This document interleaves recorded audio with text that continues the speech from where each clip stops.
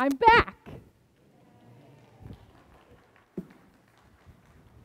This is the first day in 3 months I've put on makeup, that I've done my hair, and I wore real clothes for more than an hour. So I'm happy to be with you all this morning. Our newest daughter is in the nursery with Cora crying, so I'm really happy to be with you all this morning. Hopefully she's asleep soon. I have just a few announcements. Also, I'd like to call out my husband, who thinks I forgot how to be a pastor in 3 months. He was whispering in my ear how to do things, and I looked at him and I said, I know how to do this. In a few weeks, we have VBS here. It is a food truck theme. Greg Carter is out of town, so I will be doing my best to step into his role as the fun character in the mornings. If you are interested in volunteering or know someone that wants to sign up to participate, we would love to have you or them involved that week. It should be a really fun week. We had a blast last year, and so it was an easy decision to do it again this year. We have a fun summer series coming up. It's a Pixar sermon series. That means those cute Pixar movies, for example, Toy Story was one, we're going to base some sermons on those movies. We're not saying those movies are Christian, but we're going to let them inspire us a little bit and connect them to some scripture. There are 2 nights that we're actually even going to have a movie showing, because we try to pick some of the newer ones just in case you haven't seen them, that we'll preach on, and we'll do a Sunday school related to. So just like, was it last year we did the Dr. Seuss, or was that 2 years ago? Who knows? But just like we did Dr. Seuss-inspired sermons, this one will be Pixar movie-inspired sermons, and that is coming up shortly. Saeed Habib, who is the father of our Afghan refugee family, needs employment. So we're reaching out to you all to see if you have heard of any kind of employment that requires little to no English.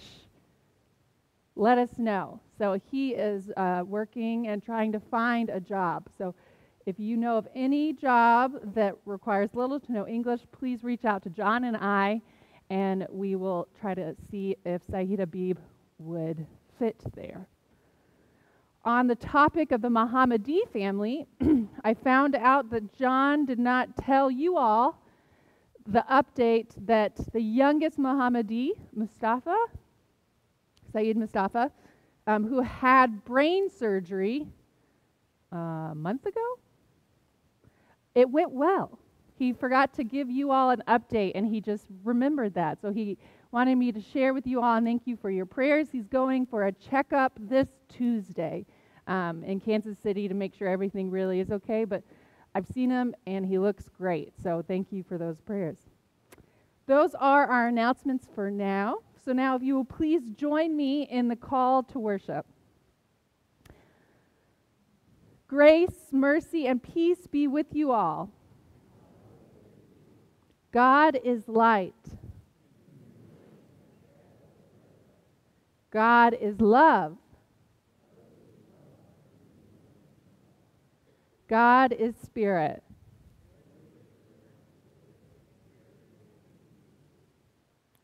Please join me in singing Come Thou Fount of Every Blessing, number 356 in your blue hymnals.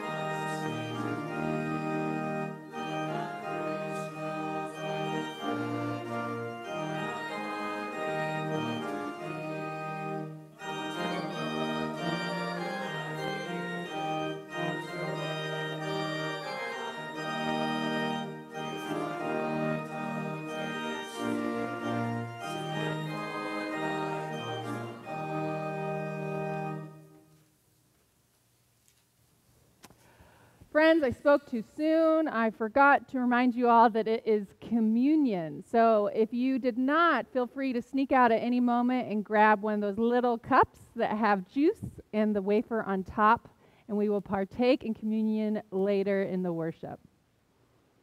Now, most holy God in Christ Jesus, you have shown us a light and love which is overwhelming. As we worship you, let us be frightened by your glory, but enraptured with your love. Let us now confess together our sin to one another and to you, Lord. Holy friend, God and Savior, please deal with us, not as we would like, but as we truly need. Bring us to self-honesty, to recognize what is good, to admit what is evil. Enable us to sincerely repent of both our blatant sins and our secret ones. Do not allow us any self-pity or wallowing in guilt, but help us to turn to you for forgiveness and cleansing. Encourage us to accept that new begin our mend wrongs done to others. We cannot put things right.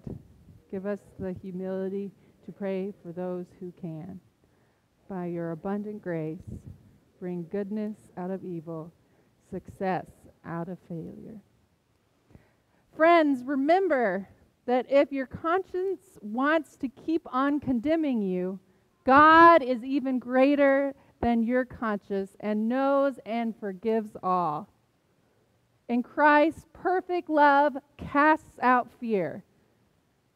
Do not worry and be at peace, for you are forgiven and loved just as you are. The peace of the Lord Jesus be with you all.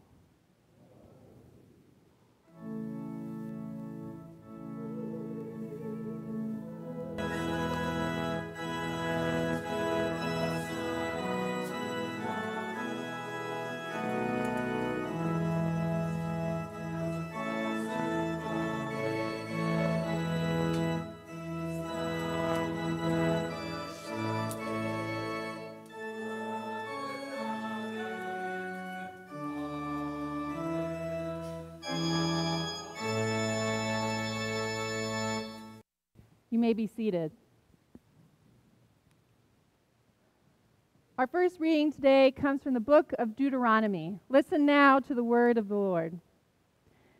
Now this is the commandment, the statutes and the ordinances that the Lord your God charged me to teach you to observe in the land that you are about to cross into and occupy, so that you and your children and your children's children may fear the Lord your God all the days of your life, and keep all his decrees and his commandments that I am commanding you, so that your days may be long. Hear therefore, O Israel, and observe them diligently, so that it may go well with you, and so that you might multiply greatly in the lands flowing with milk and honey, as the Lord, the God of your ancestors, has promised you. Hear, O Israel, the Lord is our God, the Lord alone. You shall love the Lord your God with all your heart, with all your soul, and with all your might. Keep these words that I am commanding you today in your heart. Recite them to your children, and talk about them when you are at home and when you are away, when you lie down and when you rise. Bind them as a sign on your hand. Fix them as an emblem on your forehead, and write them on the doorposts of your house and on your gates. This is the word of the Lord.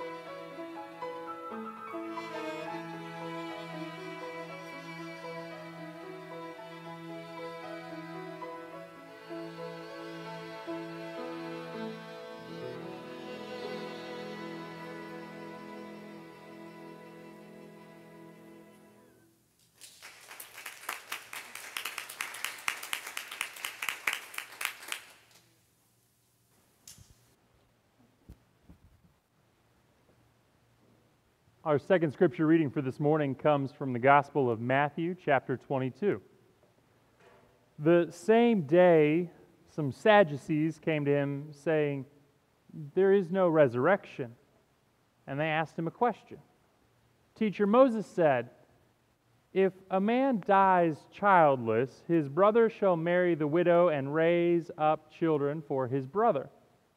Now there were 7 brothers among us. The first married and died childless, leaving the widow to his brother.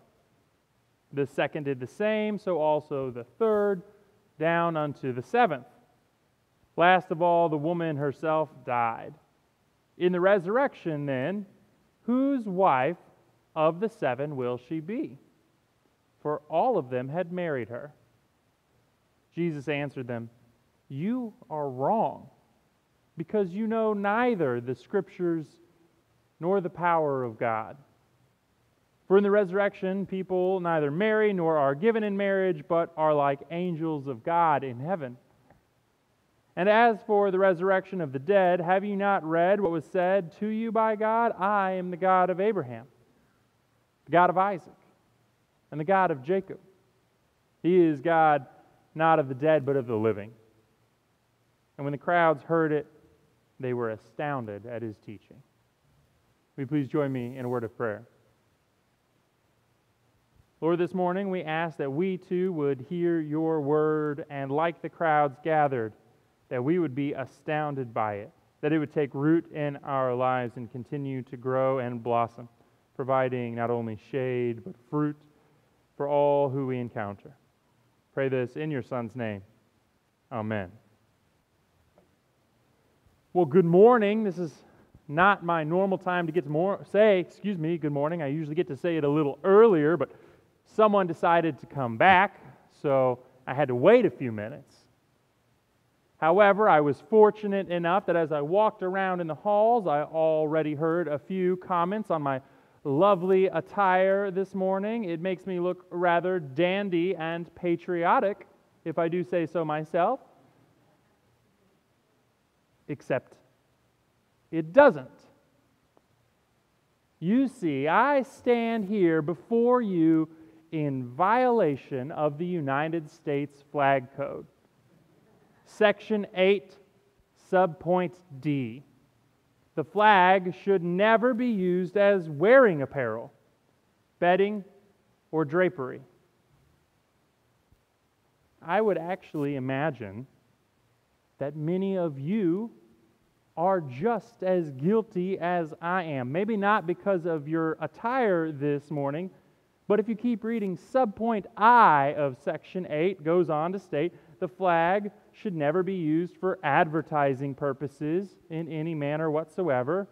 It should never be embroidered on articles such as cushions or handkerchiefs, and the like, printed or otherwise, should not be impressed on paper napkins. or boxes or anything that is designed for temporary use and discard. Well, what are we going to do at all of our 4th of July picnics if we can't have American flag napkins? A hot dog that's been char grilled, it just doesn't taste as good unless you've got Old Glory to wrap around it and prevent some of those ketchup and mustard stains. And I could have used an American flag napkin a minute ago because I spilled tea on myself.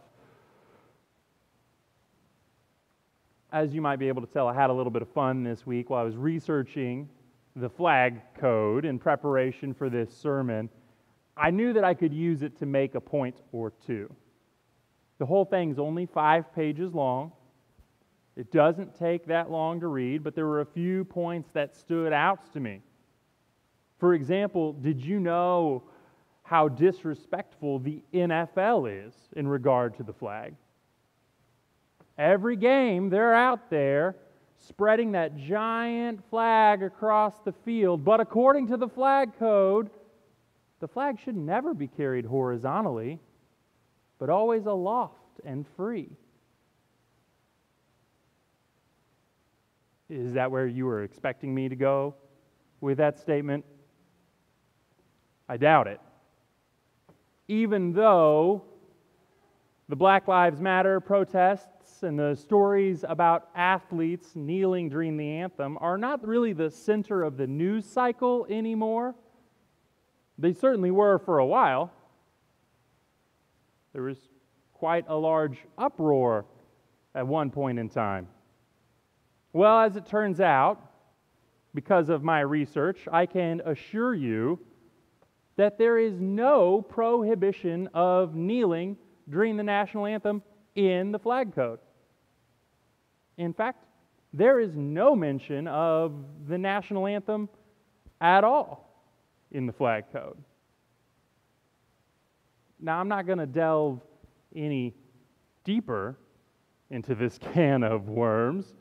You can, if you want, acknowledge the purpose behind the actions that were taken by these individuals who chose to kneel, or you can take personal offense to the means by which they have chosen to make their protest and use their voices. That's up to you, and it's not the sermon that I'm delivering this morning. Instead, I'm about to, relatively soon, pivot our conversation away from the U.S. flag code and back to the Bible. Because I already know that a number of you happen to know the flag code fairly well. I was actually very kindly, thank you for doing this kindly approached and told one time that we had our flags on the wrong side of the room in here and we had to switch them. But how is our knowledge of the Bible? I mean, yeah, we have a very basic and maybe even very complicated level of familiarity with it. But how many of our decisions, how many of our beliefs are based upon things that we believe to be in the Bible, but aren't actually there? So today we're going to talk a little bit about what people know, what people believe about what they know, and how people are sometimes so confident in what they believe about what they know, even though they might know relatively little. Let's start with an example. We all know that we should be following the 10 Commandments. Every one of our confirmands, as they went through the class, mentioned the importance of the 10 Commandments to them. How they desired that they should serve as guideposts around which they want to live their lives. But while they made these affirmations, not many of them could sit down and list all 10 Commandments, and I'm imagining not all of us could sit down and list all 10 Commandments. Maybe for some of us, those of us who have spent a majority of our lives in church, you could sit down and if given ample time and pen and paper, you could write down 9, perhaps even 10 of them, but maybe 8. You'd be sitting there, certainly frustrated, trying to come up with the last 1 or 2. Some of you might be able to get half, some of you might be able to get 1. And that's fine. This is not any condemnation of folks who don't have the 10 Commandments memorized. You're not a bad Christian. You're not a bad person for not carrying them around on a little index card in your purse or your wallet. Instead, what I'm trying to do is get across the point that these commandments, they are considered to be absolutely pillars of our faith. Something that we all point to as being absolutely foundational. And we probably don't even know what all of them are. I mean, if you're going to affirm them, shouldn't we be intimately familiar with them? Now, here's my moment of honesty. I would not have been able to pass the 10 Commandments quiz as recently as my first year in seminary until we were told that naming them all in order might be a question on the final. Luckily, I had a classmate and a good friend who grew up in a more fundamental, biblically literal kind of institution. He went to a camp where they focused on this kind of memorization, and he taught us a little set of hand gestures to help us count and remember these 10 Commandments. The Lord your God is one. That's easy enough. Number 2, don't make any idols. See, this looks like a little person. It's also the number 2. That's a graven image right there. Don't take the Lord's name in vain is number 3. If you look at your hand, this makes an L, and that makes a V. Lord's name in vain, number 3. Got it? Number 4 is honor the Sabbath. This is a little person laying in their hammock. Number 5 is honor thy mother and father. Number 6, I always say don't shoot anyone, although that's not how it's written. See 6 fingers right here? Don't kill. Number 7, no hanky-panky. These are 2 people in a bed. Number 8 is don't steal anything or you go to jail. This is you behind bars. Number 9 is do not bear false witness. There's 5 people over here in a crowd. This thumb, it's not up, so don't count it. But it's talking to these 4 about these other 5. Don't bear false witness. Number 10 is don't covet. If you're tempted to reach out and grab something or take, you're greedy. Don't covet. All 10 of your fingers used to grab. So not surprisingly, these 10 commandments, which we really consider to be essential to our faith, well, they were deemed pretty valuable to the community who first received them. Moses, he initially delivers these 10 commandments when he comes down from Mount Sinai in Exodus chapter 20. But in Deuteronomy, like we read today, Moses stands before the convened nation, all of the population of the Hebrew people once again, and he reminds them how they got to this place in time, how God has delivered them, but he also reminds them of what is going to be expected of them when they move into the promised land. As a part of this recapitulation, he repeats these 10 commandments in chapter 5 of Deuteronomy, which is followed directly after by, chapter 6 of Deuteronomy, which we read today. And in that passage, if you will recall, he says, keep these words that I am commanding you today in your heart. Recite them to your children. Talk about them when you are at home and when you are away, when you lie down and when you rise. Bind them as a sign on your hand. Fix them as an emblem on your forehead. Write them down on the doorposts of your house and on your gates. And after reading that, I'm feeling like maybe I should be taking back my statement about it being okay that we don't all carry around index cards with the 10 Commandments written in them in our wallet or purse. But no, I don't actually think that's the problem.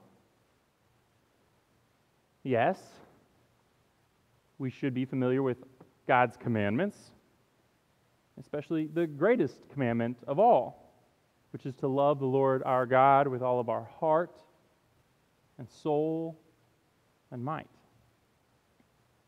But I think that the real problem occurs when we convince ourselves that whatever knowledge we do possess of Scripture is enough to make us authorities. When we believe that because of what we know about the Bible and God, we have the right to critique and condemn, then we're in trouble.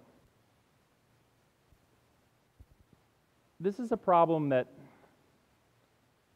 stems from believing that we know more than we actually do.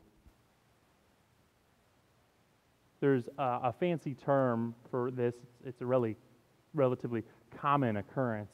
It's called the Dunning-Kruger effect. It's a form of cognitive bias beyond just the scope of Christianity, but in which people with a rather low ability or expertise or experience with regard to a certain type of task or area of knowledge, they actually tend to overestimate their ability or knowledge. Essentially, the lower a person's competence, the larger the gap is on average between their assessment of their confidence and their actual level of confidence. Or, as William Shakespeare once wrote, "The fool doth think he is wise, but the wise man knows himself to be a fool." Now, I'm not pointing any of my fingers at anyone here specifically. In fact, I think I have seen very little to none of this kind of behavior at all in this congregation. But on a much broader scale, I think that this is a problem that is fairly pervasive throughout Christianity. Time and time again, I have seen people define themselves as standing contrary to a particular hot button issue, whatever it may be, and using their faith as justification. More often than not, it seems that then these beliefs are followed by this expectation that others, be they Christian or not, should adhere to them as well. The problem with this is that many times these beliefs that are turned into mandates are either completely misconstrued regarding any kind of biblical origin, or they appear nowhere in the Bible at all. Instead, they're based loosely on preconceived ideas which people construe as being in line with religion, and then they become falsely attributed. Think, if you will, beyond even just our current situation. Think of every time that religion has been used to justify violence and abuse. Think of the atrocities of the Crusades, from which we are so far removed now, but had obviously an immediate and gruesome impact in the lives of thousands of people. When sermons were delivered to gathered armies of men, exhorting them to kill as an act of love, thus ending their terrible enemy's life, their sinful life, allowing them to somehow be freed from that captivity and being permitted to meet the true God. Think of the circuit riding pastors who were hired by plantation owners to come and preach the exact same select verses every time. The ones from Ephesians chapter 6, Colossians chapter 3, 1 Timothy 6, Titus 2, all of which say that slaves are to be obedient to their masters.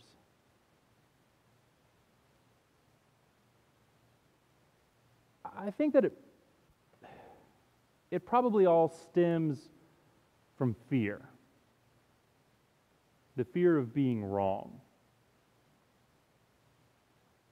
in response to growing protest and opposition, it's easy to turn to something that is seemingly unshakable. Because if a person can perform the mental juggling act that is necessary to align something that is as large and institutional as organized religion, they can align that with their own ideals, then there's no way that they can be incorrect without Christianity itself being incorrect.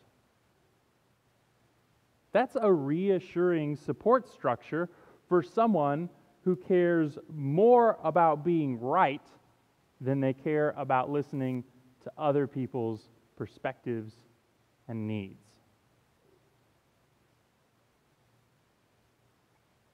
All they have to do then is lean on the much bigger establishment and allow it to do their thinking for them, or worse, they slap on whatever thoughts they have to this powerful framework and claim that it was always there. Jesus says, you can't do that. Some Sadducees, they came to Jesus with a question that they had prepared, a trap to disprove his authority. The problem is that they focus on the semantics, the logistics. They act as if the Bible provides some kind of detailed, specific answer for every possible scenario in life. And rather than attempting to read, interpret, and live the heart of the law, they get caught up debating the letter of the law. The Sadducees, they pose their absurd question ready for this aha, gotcha kind of moment, only to be told that they are completely wrong. They're wrong for even asking because they know not the Scriptures or the power of God. If anything, I think that these religious experts, they have the problem of being blinded by being overly knowledgeable and too intimately familiar with Scripture in this instance, instead of stepping back and noticing the big picture. Instead of caring about the things that God cares about, they get caught up and lost in the minutiae and the loopholes, and they think that a clever little trick is going to somehow prove that a person has no authority whatsoever in regards to the entirety of Scripture. It's almost like they can't see the forest for the trees. And through their little justifications and tricks, they believe that they have constructed a foolproof argument. Just like the circuit-riding, slavery-promoting pastors had convinced themselves. I would even go so far as to say that I'm guilty of doing a very similar thing just this morning, intentionally, presenting only the convenient little quotes from the United States flag code that help me illustrate a point. I didn't read it to you verbatim. I didn't sit here and try to do my best to faithfully and accurately represent the idea that is contained within and between and behind the lines of text. You cannot simply cherry-pick scriptures and use them to make your case regarding the entirety of Scripture. Or can you? Flashback now to our first reading from Deuteronomy chapter 6, which conveniently comes right after the Ten Commandments in Deuteronomy chapter 5, and within it is the single greatest commandment. A commandment which Jesus conveniently is about to reference just 4 verses after our second reading for this morning. Just after the Sadducees approach him, Jesus does his own little cherry picking of Scripture. When he's asked what the greatest commandment is, this wise and spiritually acquainted fellow, He reminds his audience that is to love God with all your heart, soul, and mind, but goes on to report that we should love our neighbors as ourselves. And here's the really good part. The really good part. Upon these 2 commandments, not 10, hang all the law and the prophets. 2, that's not too bad. That's really not too much to know. The problem is that knowing these commandments and understanding what it means to live by them are 2 entirely different things. And you know what? That's okay. It's okay to say, yeah, we've got this first form of knowing kind of figured out. I know what those 2 commandments are. And it's okay to say, I'm still working on the second part of it. I still get it wrong on occasion, knowing what it means to live that out in my life. And you know what? It's not a bad thing to be wrong every once in a while. I don't just mean admitting when we've done something wrong, when we've made a mistake. I think it's a little easier to admit that, to dismiss them as rather singular, one-off kind of occasions, things that don't define us, just mistakes. But we can do more than that, right? We can admit that we have incorrect understandings. We have incorrect beliefs, assumptions, convictions, and even principles. Because believe me, all of us have changed our mind a time or 2 at some point in our lives. And it doesn't mean that you should feel shame for being wrong. It means that you're learning and growing. It means you're listening. It means you're falling in line with the will of God. And it may mean that you even understand a little bit more about Scripture than you think you do. Amen.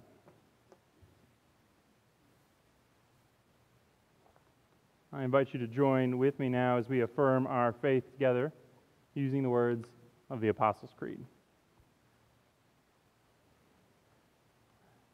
I believe in God the Father Almighty, maker of heaven and earth, and in Jesus Christ, his only Son, our Lord, who is conceived by the Holy Ghost, born of the Virgin Mary, suffered under Pontius Pilate, was crucified, dead, and buried. He descended into hell. The 3rd day he rose again from the dead. He ascended into heaven, and sitteth on the right hand of God the Father Almighty. From thence he shall come to judge the quick and the dead. I believe in the Holy Ghost, the Holy Catholic Church, the communion of saints, the forgiveness of sins, the resurrection of the body, and the life everlasting. Amen. I invite you also now to join with us as we sing together hymn number 106, Alleluia, Give Thanks.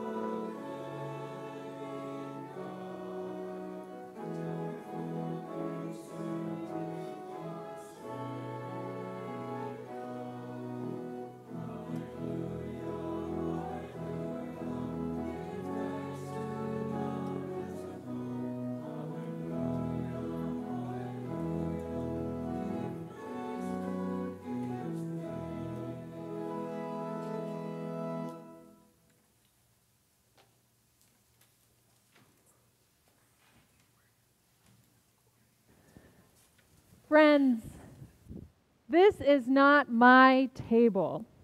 This is not just First Presbyterian Church of Joplin's table. This table does not belong to the Presbyterian Church USA alone. This is not Americans only table. This table is not reserved only for the wealthy or well-connected. This table is for all. This table is for sinners, for the poor, for those who are cast out, for those who are hungry and thirst. This table is reserved for you, me, and everyone that God loves. This table is Jesus Christ's table. Come, eat. And it's okay if you need to go get your communion cups. Let us pray. Lord, blessed are we, for you created the world, loved each of us,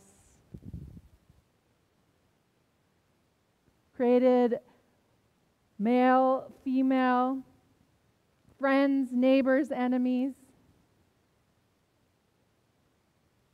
Lord, we thank you for this creation, for the freedoms that we do have. We thank you for the love that you've given for each of us, just as we are.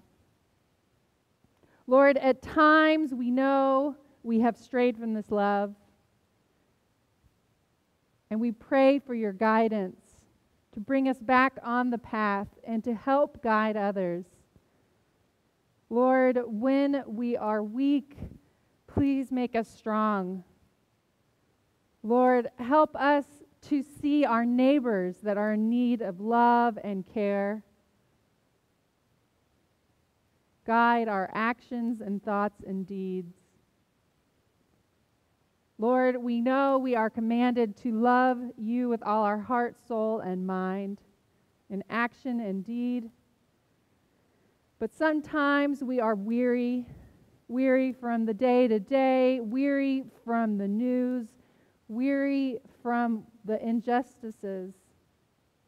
Inspire us, Lord. We come here to the table to be nourished and fed.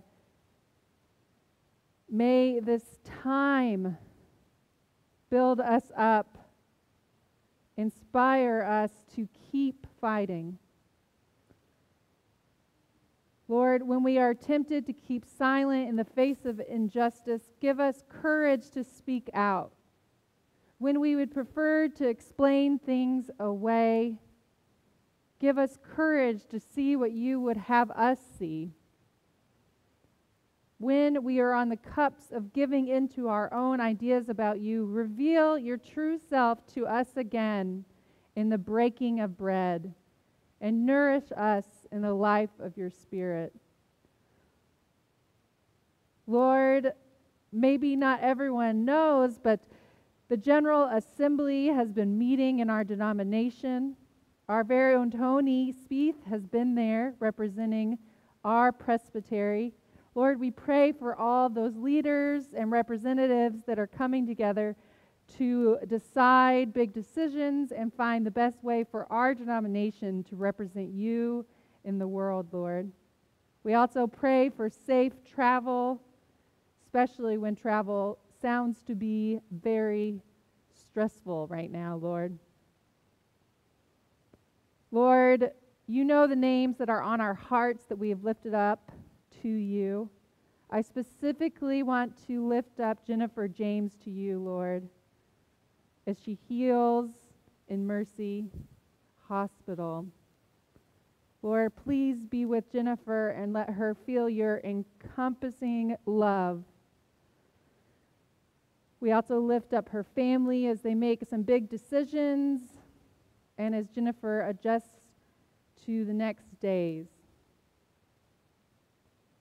Lord, here at your feast of life, we break bread with people who have known heartache, with people who have caused it, and join together in praying for your will to be done, not ours.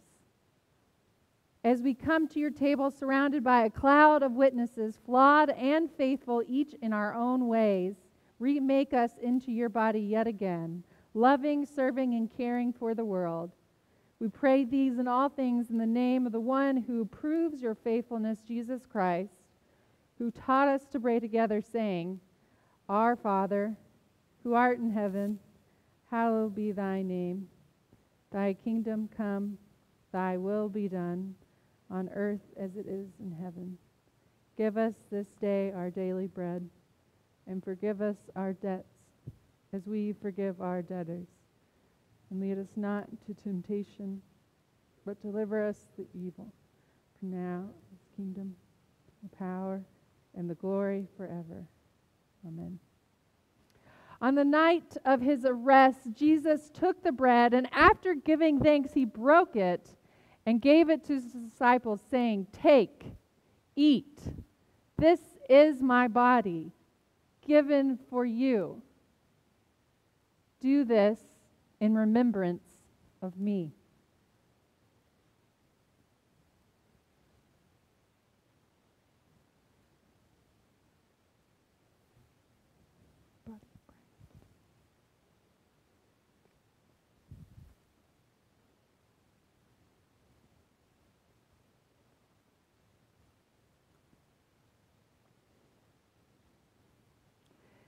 In the same way, he took the cup, saying, This cup is the new covenant sealed in my blood, shed for you for the forgiveness of sins. Whenever you drink it, do this in remembrance of me.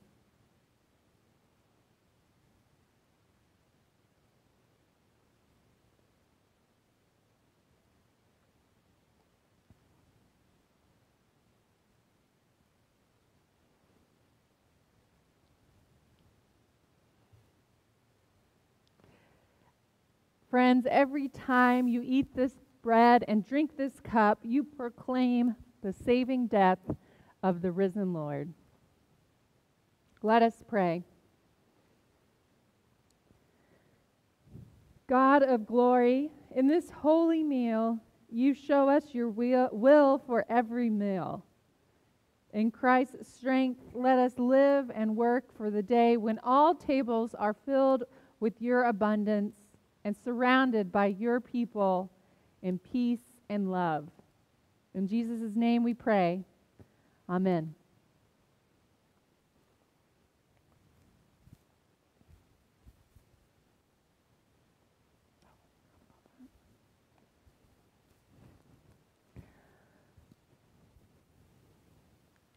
Now is the time where I remind you all to continue to give in support of all the amazing things that this church does.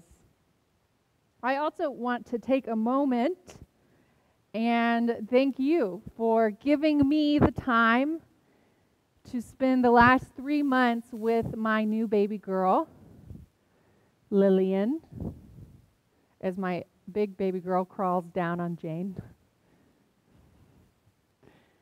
It is a time that is exhausting and beautiful and not a vacation, but I would not take it back for a moment. And it is not lost on me that 3 months is a lot more than most people get.